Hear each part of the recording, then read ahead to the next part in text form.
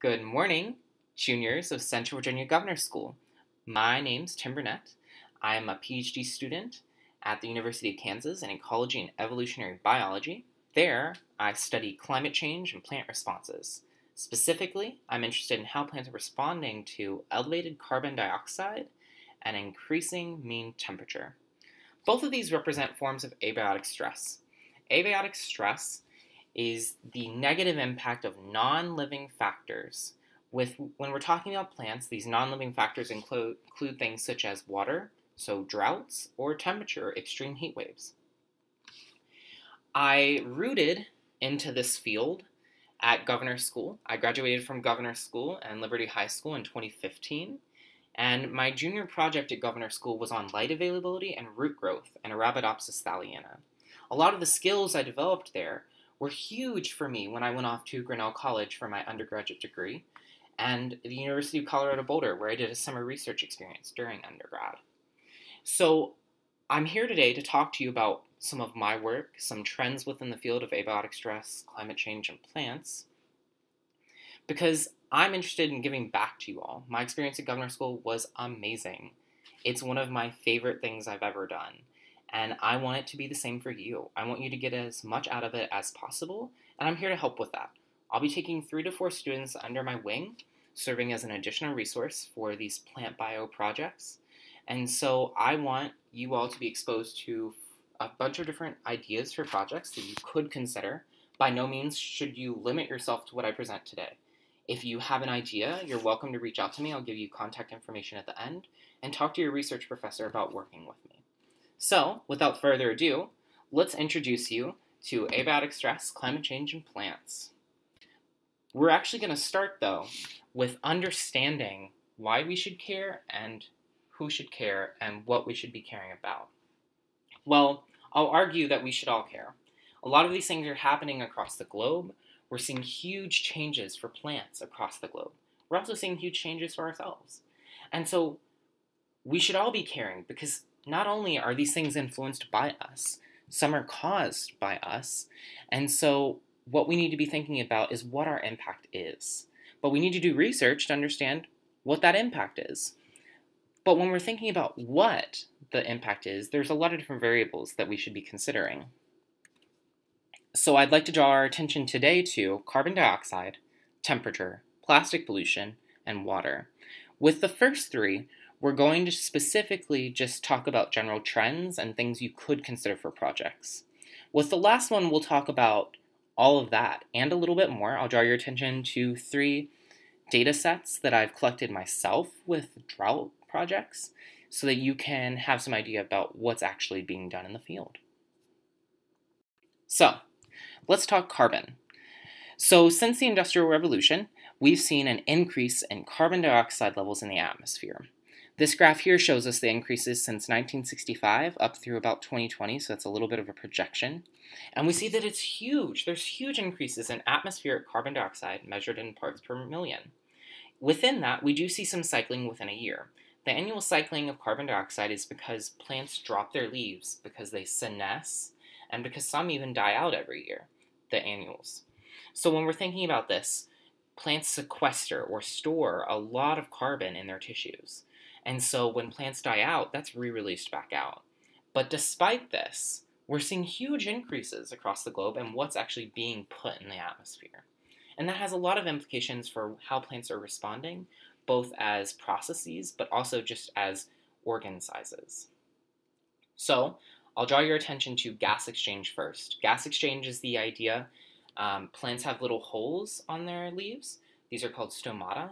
And so at these stomata, plants release water, but they take up carbon dioxide. How this process is changing under elevated carbon dioxide is interesting. We're also intrigued by how biomass, so this is just the bulk of the plant, what's it weigh, what's it look like, how big is changing. A lot of times trends are that under elevated CO2 plants are bigger, they weigh a little more. Lastly, I want to draw your attention to our foundational process for energy creation in plants, photosynthesis. Carbon dioxide is a key substrate for it, and so if there are increased levels, that may suggest that increased photosynthesis is happening. Not always, but it is interesting for us to consider. I also want to draw your attention to temperature. When we're thinking about temperature, we can think here we'll talk data from 1880 to 2000, and we'll talk temperature anomalies. So the temperature anomaly is basically just saying that within that year, how different was it from within our mean temperatures that we've demonstrated across time. And so if we look at specifically from the 1980s to 2000s, we'll see on this far right side of the graph that all the anomaly is positive, that it's about 0.2 to 0.6 increases in degrees Celsius. And that has huge impacts on various plant processes. Specifically, we can think about evaporation or transpiration, so water lost from the leaves. That's one of those basic gas exchange measures. And photosynthesis. Photosynthesis, a lot of the machinery down in the chloroplast where energy is produced in plants, is temperature dependent. And so if it gets too hot or too cold, plants may respond pretty negatively to temperature stress. Now these are mean temperature increases, so we know that's going on across the globe, but what we also see is that there are more heat waves, more extreme events. And so we know that this is important for a plant both during the heat wave and after. We don't know how well plants can recover their physiological functioning after a heat wave. And we don't know how plants respond to it very well during a heat wave.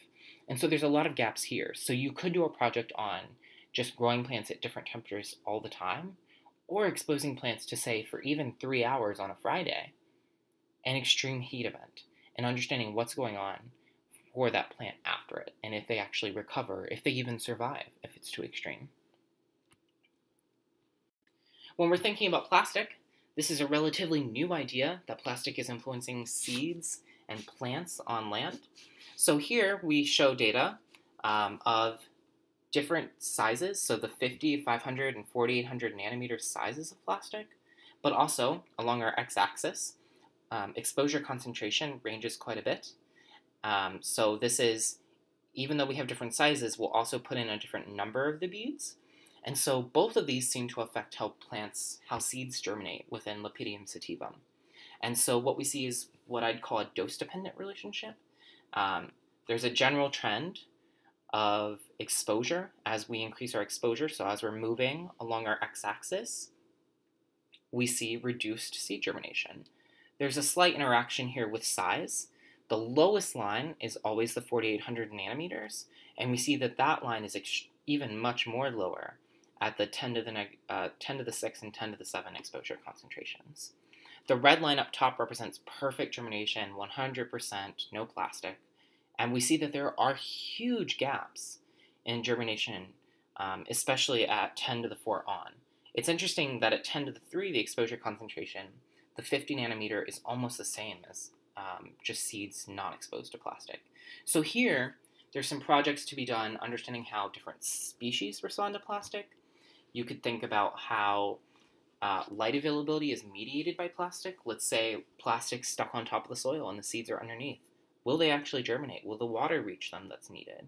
So there's a bunch of projects here for you to consider, and this is a huge gap within the field. So if you're interested in pollution and plant responses, or just pollution in general, plants may be a good way for you to move. So now I'd like to draw our attention to drought, and this is what we'll continue with for the rest of the presentation. So when we're thinking about drought, here we have from 1890 to 2020, the Palmer Drought Severity Index. You'll see that it's pretty variable, but what we do see is that those below -2 are really, really extreme droughts. They happen pretty rarely, but they have huge impacts for plants within that year and after that year. And when that's happening, there's a lot of different things that we could consider. We know that this is actually supposed to increase in the future. Specific areas across the globe will see huge, huge droughts, especially southwest the US. They're seeing a huge mega drought now. And so that has huge implications for what plants look like, both individuals, a plant species, so just one type of plant, so a maple tree, for example, but also how plant communities, so all the different plants coming together are changing. So when we're thinking about what's happening within the plant, we can talk a few different things. First off, let's talk processes. Evaporation, photosynthesis. It's pretty interesting because evaporation is water being lost from the plant. If it's really dry, there's no water to lose. And so how evaporation is changing is important. When we're thinking about photosynthesis, water is a key player in photosynthesis. And so what we need to be thinking about there is, if water is limited, how is photosynthesis going to change? We can also talk about organs.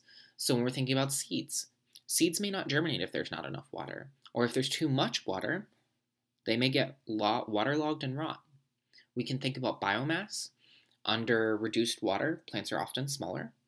And when we're thinking about roots, that's one of the root's key goals, is to take up water for the plant. And so if there's less water there, it's going to be important for plants to root deeper to access more water, or to change their branching behavior to get more water. These are just things you could consider. Of course, you can always bring up others. So now we're going to talk some data that I actually have on plants responding to drought in prairies.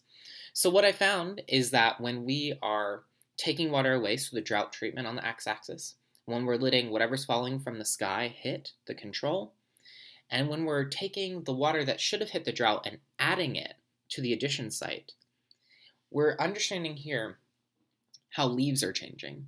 So within prairie species, we actually demonstrated at Boulder that droughted leaves are smaller, and that leaves that are in the control sites, just getting normal precipitation and getting more water, are changing much less. They're actually staying about the same. So it doesn't seem to us that leaves are really changing that much if you're getting more water or if you're getting just normal precipitation for Boulder, Colorado.